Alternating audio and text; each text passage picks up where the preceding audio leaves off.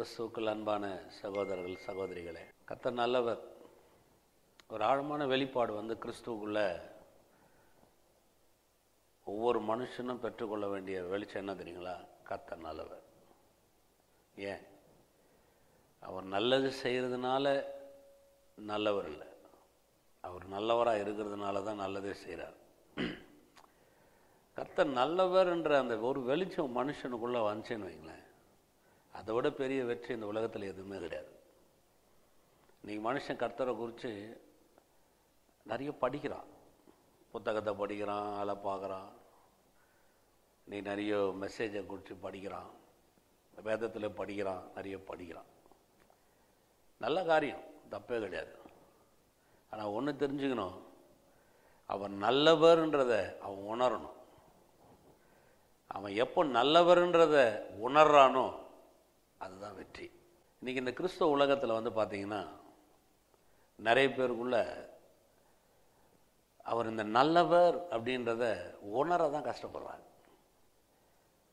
உண்மையிலே நல்லவர் தானா?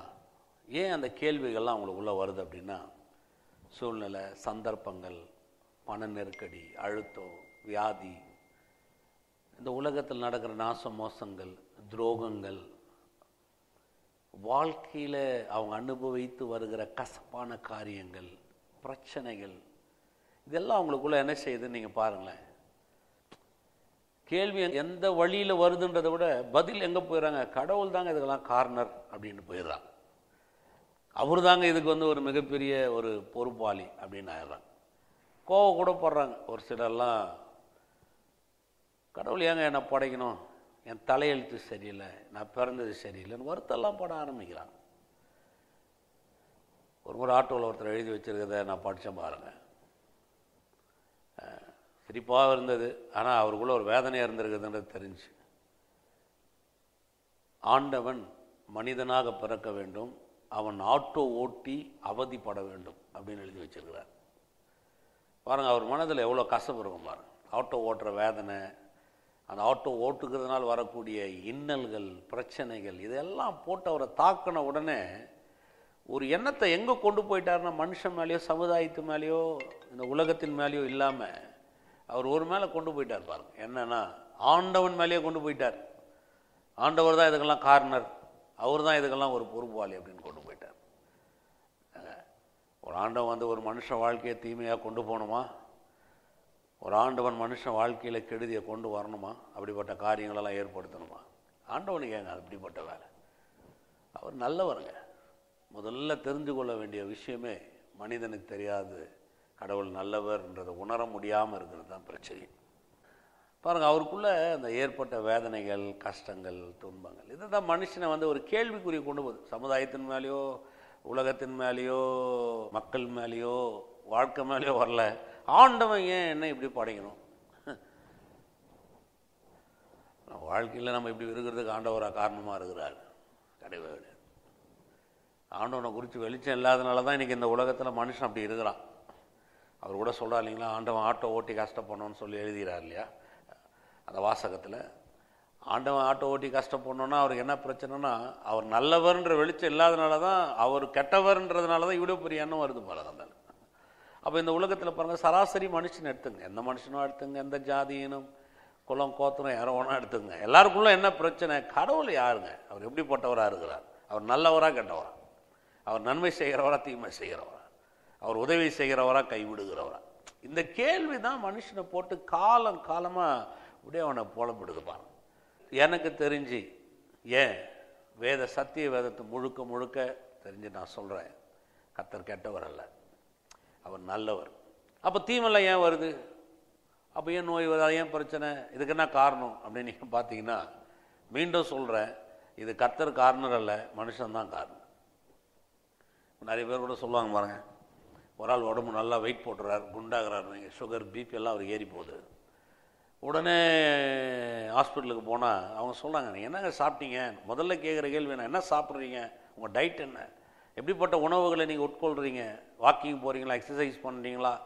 ஒரு மேலோட்டமாக கேட்குறாங்க. இல்லை சார் இப்படி பண்ணேன் அப்படி பண்ணேன் இப்படி பண்ணேன்னா உடனே அதுக்காக இப்போ அவரை பெற்றவங்க தான் காரணமா? எங்கள் அப்பா என்னை பெத்தான், நான் அதனால் குண்டாயிட்டேன்னு சொல்ல முடியுமா?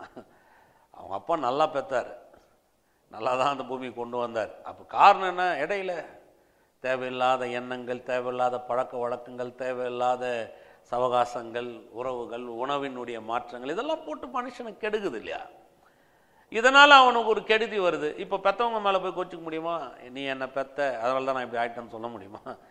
கர்த்தர் உருவாக்கும் போதே இந்த உலகத்தில் மனுஷன் நன்மையான வகையில் உருவாக்கினார், மேன்மையான வகையில் உருவாக்கினார். அவர் தீமைக்காக மனுஷனை உருவாக்கவே இல்லை. மனுஷன் தீமையை அடையணும்னு தேவன் நினைக்கவும் இல்லை. இதெல்லாம் ஆழமாக மனசில் வச்சுக்கணும் பாருங்க. ஒரு வசனம் எனக்கு ரொம்ப பிடிக்கும். ஆதியாகமம் 1:26-27 தேவன் தம்முடைய சாயலாகவே மனுஷனை சிருஷ்டித்தார், அவனை தேவ சாயலாகவே சிருஷ்டித்தார். ரொம்ப முக்கியம் அது. அவர் உருவாக்கும் போதே எப்படி உருவாக்குனார்னு கொஞ்சம் எண்ணி பாருங்களேன். மனுஷனை சிருஷ்டித்தார், மனுஷனை மிருகம் மாதிரி சிருஷ்டித்தார்னு சொல்ல. ஒரு மனுஷனை கொலைகாரனாக சிருஷ்டித்தார், ஒரு மனுஷனை திருடனாக சிருஷ்டித்தார், அப்படியெல்லாம் சொல்லவே கிடையாது. அவர் வேதம் சொல்லுகிறது, அவர் மனிதனை தன் சாயலாகவே சிருஷ்டித்தார், தன்னுடைய ரூபத்தின்படியே சிருஷ்டித்தார். அப்போ பாருங்க, தேவன் மனுஷன் மேலே வச்சிருக்கிற நோக்கம், அந்த வழி நடத்துதல், அந்த அன்பு, இதெல்லாம் நீங்கள் நல்லா விளங்கிக்கலாம் பாருங்க. ஏன்னா அவருடைய சாயலுங்க. கடவுள்னா கொலை செய்கிறவரா? கடவுள்னா பிட்பாக்கெட் அடிக்கிறவரா? கடவுள்னா முதுகுல குத்தவரா? துரோகத்தை செய்கிறவரா? ஏமாத்துகிறவரா? இல்லை இல்லை. மனுஷன் அவர் சாயலை ஏன் சிருஷ்டித்தார்னா, மனுஷன் அவரை மாதிரி இருக்கணும்னு அவர் நினைச்சார். அவரை மாதிரி இருக்கணும்னா அவரை மாதிரி எண்ணம் உடையவனாய், பேச்சு உடையவனாய், வாழ்க்கையில் நன்மையை காணக்கூடியவனாய், வேதனை இல்லாதவனாய், வறுமை இல்லாதவனாய், வெற்றி உள்ளவனாய் இருக்கணும்னா சிருஷ்டித்தார். அவர் நோக்கம் பாருங்க, நல்லா இருக்குது. ஒருத்தருடைய நோக்கத்தை வச்சே அவர் யாருன்னு நம்மளால சொல்ல முடியும். அவர் எதுக்காக ஒரு பொருளை செய்கிறார்ன்றதை வச்சே சொல்லலாம் பாருங்க. நீங்கள் வீட்டுக்கு போகிறீங்க, உங்கள் வீட்டில் உங்கள் அம்மாவோ இல்லை உங்கள் மனைவியோ ஒரு பாயசத்தை வச்சு கொடுக்குறாங்க. நல்லா நீங்கள் வரத்துக்கு முன்னாடி இன்றைக்கி என் பிள்ளைக்கு ஒரு பாயசம் செய்யணும், இல்லை என் கணவனுக்கு ஒரு பாயசம் செய்யணும்னு செய்கிறாங்கன்னு வைங்களேன். வீட்டுக்கு வரீங்க, அவங்க செஞ்சு உங்களுக்கு அதை கொடுக்குறாங்க. உடனே நீங்கள் கேட்குறீங்க, என்ன விசேஷம் இன்றைக்கி அப்படின்னு. அவங்க சொல்கிறாங்க, உனக்கு பிடிக்குமே நான் செஞ்சேன்னு. உடனே நம்ம என்ன யோசிப்போம்? பிடிக்குமே அவங்க செஞ்சாங்கன்னா அவங்க அன்பை வெளிப்படுத்தி காமிக்கிறாங்கன்றது நம்ம மனதில் வரும். நல்ல மனுஷனாக தான் அதான் வரணும், அதான் வரும். உடனே பாருங்க, யாராக இருந்தால் என்ன யோசிப்பாங்க, என்னை காக்கா பிடிக்கிறதுக்காக நீங்கள் பாயசம் செஞ்சீங்களா அப்படின்னு யோசிச்சா புத்தி சரியில்லைன்னு அர்த்தம். அவங்க இன்டென்ஷன் நல்லா இருக்குது, அவங்க செஞ்ச நோக்கம் நல்லா இருக்குது. அவங்க பாயசம் செய்யும் போதே பிடிக்குமே, வரத்துக்கு முன்னாடி செய்யலாம், சூடாக செய்யலாம், முந்திரி பருப்பு போட்டு செய்யலாம், திராட்சை போட்டு செய்யலாம், பாதாம் போட்டு செய்யலாம்னு செய்கிறாங்க. ஆனால் இவங்க புத்தி பாருங்க கெட்டு போய் கிடக்குது. என்ன போய் கிடக்குது? ஓ, என்னை காக்கா பிடிக்கிறதுக்காக செஞ்சிங்களா, ஏதோ வேலை ஆகணும்னு செஞ்சிங்களா அப்படின்னா நோக்கத்தை மறந்துட்டாங்க. அந்த நோக்கத்தை தெரியாதனால தவறான காரியங்கள் புரியுது. அதே தான் இன்றைக்கும் மனுஷனுக்கு. கடவுள் மனுஷனை உருவாகும் போது அவரை மாதிரி உண்டாகினார். ஆனால் நோக்கம் தெரியல மனுஷனுக்கு. அதனால தான் அவன் பாருங்க தப்பாக போயிட்டான். கடவுள் என்னை கொலைகாரனை உண்டாக்குனார், என்னை ஏழையாக உண்டாக்குனார், தரித்திரத்தில் உண்டாக்குனார், ஏழ்மையில் உண்டாக்குனார். இல்லை, தன் சாயல். யோசிச்சு பாருங்களேன், ஒரு மிருகம் மாதிரி உருவாக்கலையே, உண்டாக கடவுள் அப்படியே செஞ்சிலே உருவாக்கினார். எவ்வளோ அருமையான ஒரு விஷயம் பாருங்க. மனுஷன் மேலே எவ்வளோ அன்பு வச்சிருக்கணும்னு கொஞ்சம் யோசிச்சு பாருங்க. ஒரு மனுஷன் மேலே எப்படி இருக்கணும்னு கொஞ்சம் நினச்சி பாருங்க. எனக்கு கல்யாணம் ஆகி 3 பிள்ளைங்க இருக்கிறாங்க. முதல்ல என் மனைவி கன்சீவ் ஆன உடனே ஹாஸ்பிட்டலுக்கு கொண்டு போனேன். அங்கே ஸ்கேன் எடுத்தாங்க. அந்த ஸ்கேனை பார்க்கும்போது அந்த குழந்தையுடைய ஹார்ட் பீட் துடிக்குது. அந்த ஹார்ட் பீட்டை முதல்ல எனக்கு காட்டுறாங்க. உள்ளே கொண்டு போய் ஸ்கேனில் உட்கார வச்சு எனக்கு அந்த ஹார்ட் பீட்டை காட்டுறாங்க. அந்த குழந்தை ஹார்ட் துடிக்குது, அப்படி லேப்டாப் லேப்டாப் லேப்டாப். அதை கேட்ட உடனே கண்ணில் தண்ணி வருது. அப்படி உருவமே இல்லை, அந்த ஹார்ட் பீட்டை கேட்ட உடனே கண்ணில் தண்ணி வருது. ஒரு எல்லையில்லாத சந்தோஷம், உள்ளுக்குள்ளே ஒரு உணவுபூர்வமான ஒரு பாதிப்பு. நீங்கள் நினச்சி பாருங்கள், உங்களை உருவாக்கின ஒருத்தர் எப்படி உருவாக்கியிருப்பார் கொஞ்சம் யோசிச்சு பாருங்கள். சின்னதாக ஒரு ஸ்கேனில் பார்த்தே அது ஆனா பெண்ணான்னு கூட எனக்கு அன்றைக்கி தெரில. அவ்வளோ ஒரு ஆனந்தத்தை நான் அடையும் போது, உங்களை உருவாக்கின ஒரு தேவன் எவ்வளவு ஆனந்தத்தை மேன்மையும் உங்களை குறித்து அடைஞ்சிருப்பார்னு நினச்சி பாருங்க. ஏங்க, அவராக உங்களுக்கு தீமை செய்யணும்,